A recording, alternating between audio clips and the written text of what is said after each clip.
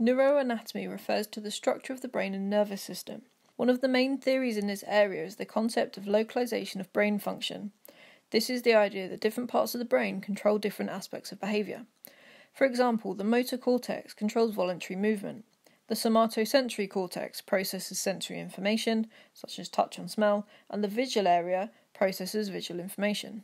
Another feature of neuroanatomy is the average differences between male and female brains. For example, on average, male brains are larger than female brains. However, on average, female brains have a thicker cortex.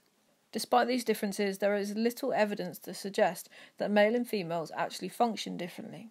Some parts of the brain have been linked to aggression. For example, the amygdala is a part of the brain that assesses and responds to environmental threats.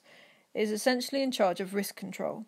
Brain scans show that this part of the brain is an important predictor of aggressive behaviour, depending on how responsive it is. Another part of the brain linked to aggression is the orbitofrontal cortex. This part of the brain is linked to rational thinking and regulates impulse control.